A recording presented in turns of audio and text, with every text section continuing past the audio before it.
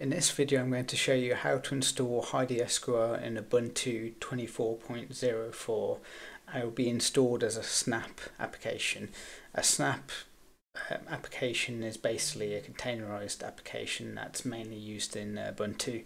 So there'll be two methods I'll show in the terminal and the App Center. So I'm going to do the terminal one first. So if I go to the show apps icon, select terminal, enlarge this.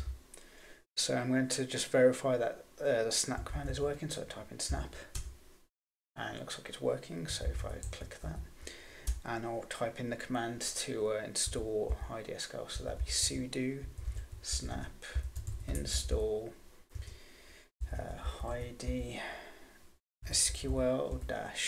-wine -beta.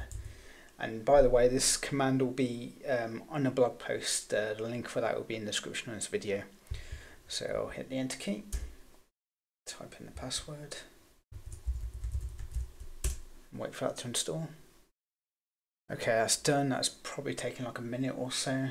So I'll just minimize the terminal, and I'll show you the second method. The second method is to use the App Center app, which is this icon here. So if I click that to open it, just simply do a search for HeidiSQL. Spelled that wrong.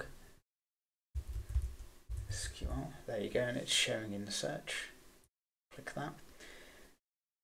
So because I've already installed it, then there's not going to be an install option. So yeah, when I click that, it shows open and uninstall, which means it's installed. But if I didn't use the terminal method, then this will show install, so you can install it through here very easily. So I'll close that.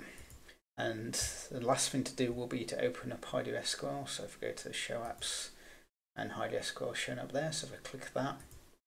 So this is a Wine application. Wine essentially allows you to run Windows applications in Linux. So this will just take some time to load up. And there you go. So the first time you run it, it's just going to take time to load up the application, but the next time you load it, it will be quicker to load.